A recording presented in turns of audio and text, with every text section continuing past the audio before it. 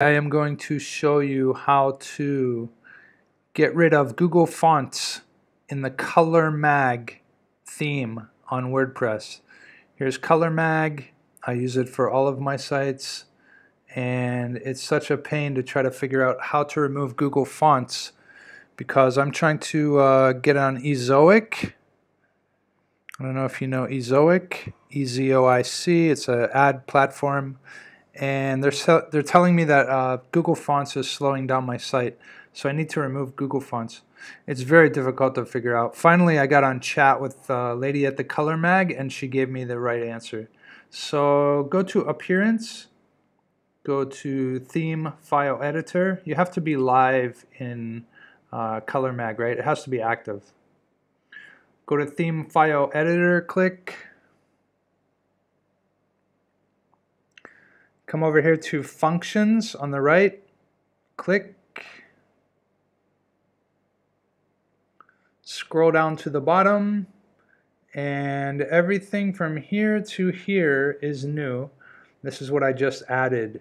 So remove Google Fonts from Genesis sample WordPress theme. ColorMag Google Fonts is the, what did they call it? What did they call it? They called it the handle. This is my chat with the lady.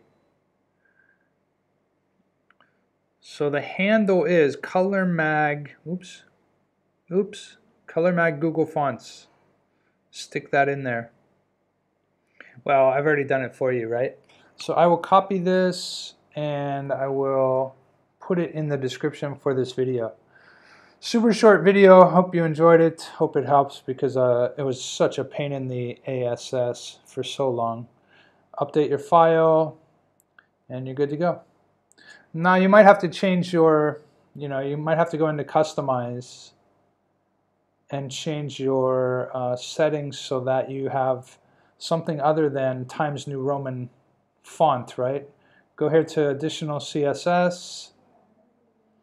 And what I did, I just added font family Arial, Helvetica.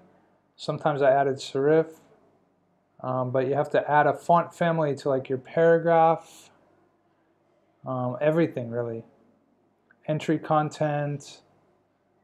H2, H1, H2, H3, H4, H5, H6 tags. And then also, oh, I didn't do it for this. Somehow this inherits the image caption. Somehow it inherits the font. So I didn't have to change that. Anyway, that's it. Hope it helps. Cheers.